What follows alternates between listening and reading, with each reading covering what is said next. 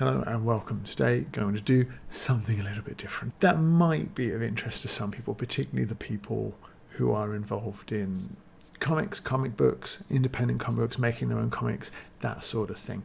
Because some of you may notice from my previous videos that I work as an English teacher, or I did work as an English teacher. I'm currently taking a break and I'm working for the library service. What I do have access to as a result of this slight change in jobs is that I am able to have a look and actually see what sort of things that young people are reading. And I thought that I'd have a look and see which were the most popular, the comic books that are taken out of the library the most. I'm just going to give you the top 10, and I'm going to start with the most popular and work my way down. And the reasons for that will become clear at the end. But the first most popular comic book that we have that's taken out by more children than any other is The Simpsons.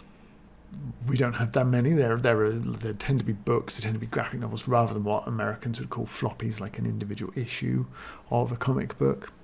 And the next most popular comic book read in the area is Naruto. Number 3 is My Hero Academia. Number 4 is Attack on Titan. Number 5, hopefully not inspired by any of the schools that I've taught at, Assassination Classroom. Number 6 is Case Closed. Number 7 is Death Note. Number 8 is Beastars. Number 9 is Zelda, and rounding out the top 10 is Maximum Ride. Now you can probably tell already why it is that I did it in reverse order, is because 9 of the 10 most popular comic books are actually manga. There are no DC and there are no Marvel in the top 10. In fact, because of the way that I've collected these, I've gone through the top 100, if you like, and picked out, you know, if Naruto book 3 was for some reason the most popular, then I would have just lumped all Naruto in together at that point in the countdown rather than count all the books individually.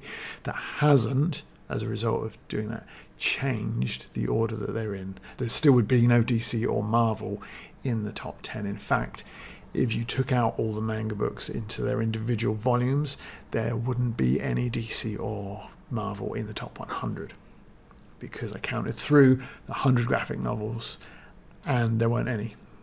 There's not a lot in the library that I've seen. There's not a lot of DC, to be honest with you. I've not seen any Batman at all, but we do have fairly modern Marvel, and it's stuff that's like the generation after I had any interest in. I never was a big Marvel reader, but the generation after it's people like Mark Waid's Daredevil, Ta-Nehisi Coates, Black Panther, there's Miss Marvel, there's Spider-Man and things like that, but it's not Peter Parker, which is a real shame, I think, for the young people particularly, because the movie's still doing great business, and it's got all 3 Peter Parkers, if you like, but we've only got Miles Morales in the actual libraries, which is, there you go.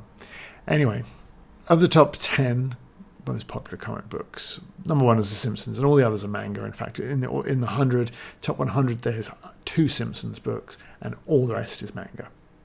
There's not anything by anybody else. And there's another thing that's important to note here, is that the library won't let you take out certain mangas if you're under a certain age. Some of them are restricted because of the content, and that means that actually the audience for the Marvel books would be much higher, or a bigger audience potentially, than the one for the mangas, because once you get something that's restricted to year 11 in the UK, that's like the last year that you're doing secondary school, you're not in the library a lot, not for that sort of thing.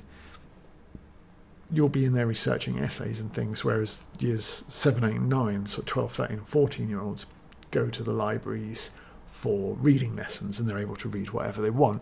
And you might be going, well, perhaps people are reading Marvel and not manga. They're borrowing manga, but they're reading Marvel in the classrooms, and that's not the case either, because they've been in the library and when a class comes into a library, the manga section gets ransacked, as you can probably imagine, with all the kids trying to get whichever one it is, and then the ones that can't get what they want will have a look in the other comic book section, which is where the Marvel is, and it just doesn't get trashed. It's just not popular. I'm making no comment on the standard of the books themselves because I don't read them. I haven't read Marvel since probably maybe the 80s, maybe into the 90s a little bit. Mostly the comic books that I read were English ones, 2000 AD, Judge Dredd the magazine, that sort of thing. And we don't have any of those. We don't carry those, which I think is a real shame because I think a British library ought to support British comics, then international comics, but we don't have anything, and that's a bit of a shame. The one thing that perhaps Marvel books have slightly against them is that they are in the section where, for example, if we had a graphic novel of Othello by Shakespeare or The Great Gatsby, those graphic novels are in the same section as Marvel. So if you sort of went to that section, you might go, this is not comic books. They're trying to trick me into reading a classic. So that might put people off that section slightly, but still, if it was only that, given that they have the wider audience available to them by not being in any way age restricted, you would expect to see at least something creeping into the top 100 graphic novels that we're lending out, and it just isn't. There's nothing. Honestly, I don't know what at this point Marvel could do about it other than what they should have done sort of 10 years ago, which is make their comic books the same as the Marvel movies.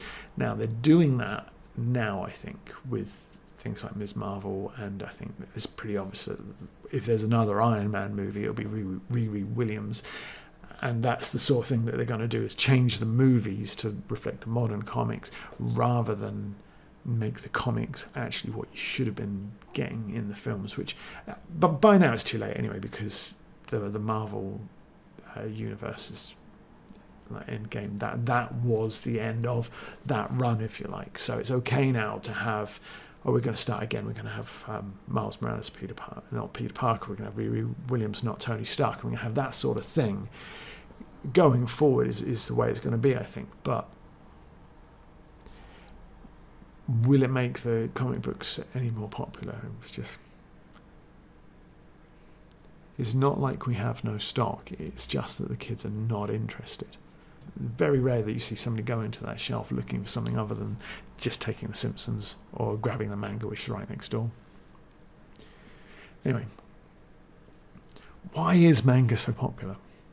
I've never really got into it. I read a few when it was probably in the mid-90s again, when it was just sort of coming over here and sort of building up, and I really just did not get into it. I just found it a little bit strange. I just did not get into it at all. And having looked at the ones that are in the libraries and things like that, it just doesn't seem to be particularly interesting either. It's certainly popular. When you hear young people talking, or when they want to talk to you, it's like, have you got this, like My Academia #5? Have you read this one? So, and they start telling you all about it. It's like, of course I haven't read it. Why would I want to read it? But yeah, they definitely get excited and want to tell you about what they've been reading, and what they're reading is manga and not Marvel. And it's definitely not DC, because we have nothing. Very, very little. We have, I think, some Wonder Woman. That's about it, I think. Anyway, by all means, let me know in the comments why manga is so popular, but please don't recommend me manga to read, because I'm very unlikely to actually read it. Normally on this channel you will see book reviews and things related to books. I suppose this is rather tenuously related to books, and hopefully it was of interest to somebody. I'll see you in the next one. Bye.